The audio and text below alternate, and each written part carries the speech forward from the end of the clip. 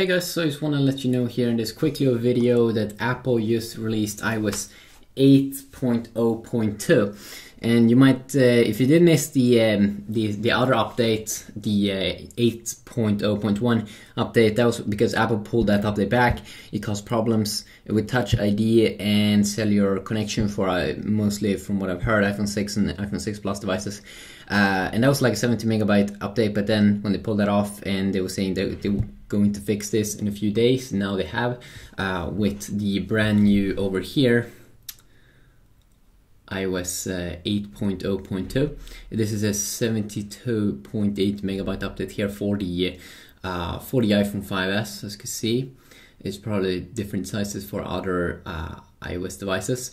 But what is new with this update? Well, they do actually have some new additions here. Fix an issue, iOS 8.1 that impacted cellular network connectivity, Touch ID. So all problems for 8.0.1 fixed, or those problems at least. Fix a bug, health kit can now be made well on the App Store. Addresses an issue where third-party keyboards could become deselected. So third-party keyboards are pretty awesome that they fix some of those bugs. Fixed an issue that prevents some apps from accessing photos from photo library. Improve the reliability of the reachability feature on iPhone 6 and 6 Plus. Fix an issue that could cause unexpected cellular data usage and receiving SMS and MMS messages. So a lot of bug fixes, better support to ask. Better support to ask to buy for family sharing for in-app purchases. Fix an issue where ringtones were sometimes not restored from iCloud backups. Fixes a bug that prevented uploading photos and videos from Safari.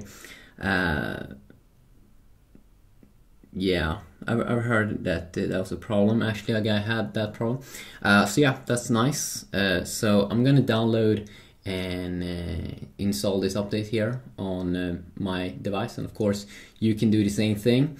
Mostly bug fixes, might be some other new things, but it's gonna take some time here to upload and or download and install, but it probably shouldn't take too long.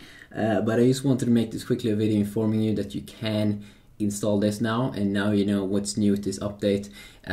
We might find, as I said, we might find other things once it's installed and all that, but nice with the new update.